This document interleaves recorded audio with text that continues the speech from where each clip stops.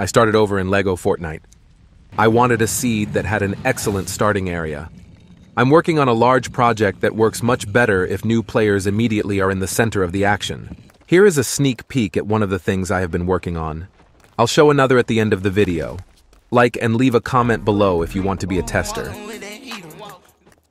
Many of the new updates have significantly enhanced the new player experience. The Rebel Cave is a huge benefit to new players. It has a massive amount of knot root, chests with snowberry seeds, and other items.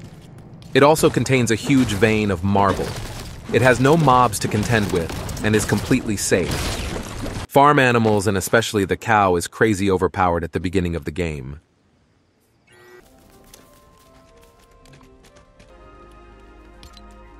The snowberry seeds from the Rebel Cave allow you immediate access to snowberry shakes to explore the dry lands.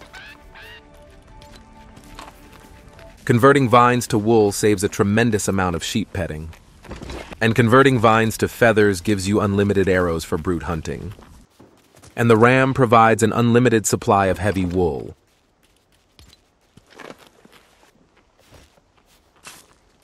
The hunting dagger is also great along with a companion. You can tear apart those early game skeletons doing critical damage.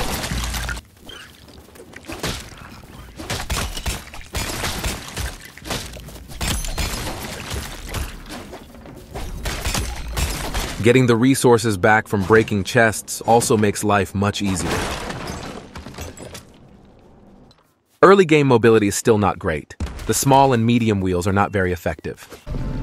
I was able to use this vehicle to find my first brute required to upgrade the workbench, but it was not very stable. The crits for hitting brutes in the face also helps a lot.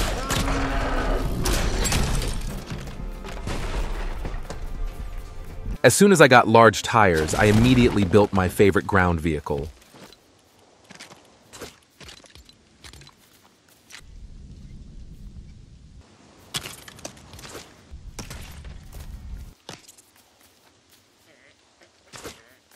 As soon as I got enough silk, I made the best simple flying vehicle. After I had that, mobility was greatly improved.